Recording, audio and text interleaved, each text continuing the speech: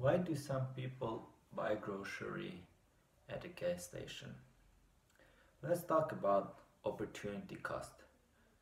Let's talk about how much is worth your free time. So how do you calculate this? So let's say from the next town to over here, it takes you 1 hour and 10 minutes to walk.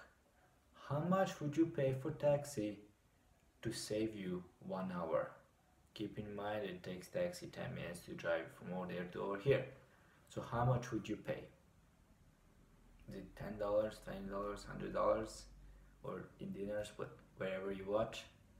So that's how you calculate how much is your free time worth. And so you go to gas station, right? And you tank the car. And while you're already there, you grab a bag of chips. But you know that in the grocery store it costs less than here in the gas station. So you decide you're not gonna buy here. You're gonna drive all the way to the grocery store on the other side of the town. You're gonna buy that bag of chips, and then you're gonna walk home. Then you're gonna drive home. First of all, you lost money on the gas. You lost money on your time just to save few cents. And those are small things people do. But what I did is, so in December, I decided I want to buy some equipment, like a microphone or camera and tripod and stuff like that. And I found it on the internet, and I'm like, you know what, I'm not gonna pay for shipping and handling because I'm cheap, or I want to save money, or whatever you want to say. But I'm like, I'm not gonna pay for that.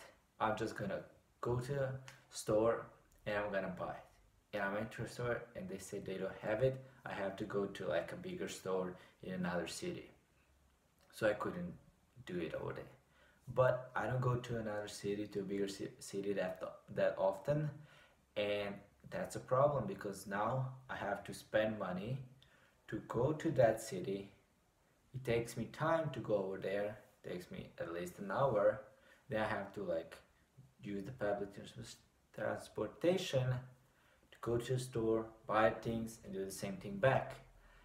And yes, it's gonna be a little bit cheaper, and I'm ensuring that I get the highest quality, that the product's not gonna get banged or scratched or anything, and that I will have insurance on it and everything else. But it takes my time. I decided that in end of November, beginning of December. Now it's beginning of February, and I didn't buy any of those stuff. Why? Because I was always postponing that, I'm too busy now, I'm too lazy now, it's raining, I don't have money, or whatever. And I managed to find an excuse to not buy those stuff. And let me tell you something, I lost so much in those 2 months. I was planning on creating some stuff, and I require a higher quality equipment than my phone over here. My phone over here is perfect for now, for a beginning. Well, I need to upgrade because people deserve higher quality than me just standing over here in bad lighting with bad phone, and this is all I have. This frame is all I have right now. So if I want to adjust, it blocks the camera. If I want to move over here, well, I can't unless I carry it. If I want to bring stuff over here, then I don't see what you see because I'm blocking the camera. And it's just not professional, and I want to make it professional, and that's why I want to have the better equipment. But because I didn't want to pay for shipping handling, I'm 2 months late on my plans. You know what? Fuck the high quality or whatever. I'm 2 months late on my plan, so I had a plan.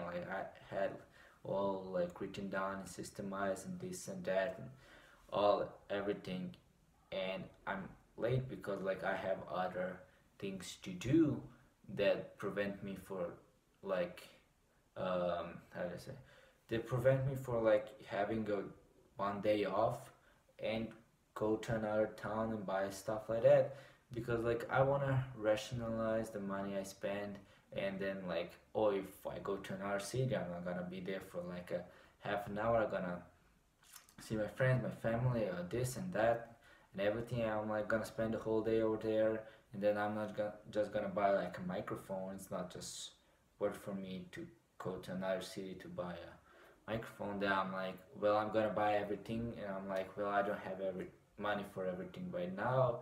I'm gonna have later, but not right now. So I'm like, okay, then I'm gonna wait till I have enough money, till I save enough money, and then I'm gonna buy everything I need.